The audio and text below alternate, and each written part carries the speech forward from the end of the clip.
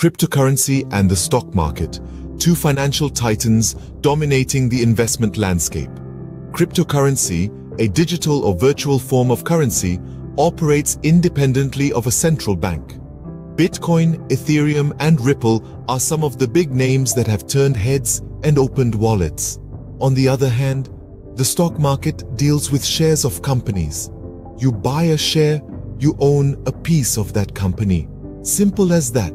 But what happens when these two worlds collide?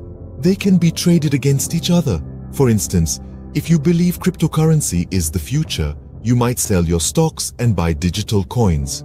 But remember, it's not a zero-sum game. Traditional investments and cryptocurrencies can coexist.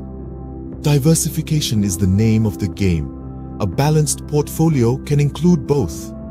Cryptos can be volatile, and the stock market can be unpredictable. So, always do your research and make informed decisions. And before you venture into the wild world of investing, smash that like button and subscribe for more financial insights. This is your journey to financial literacy.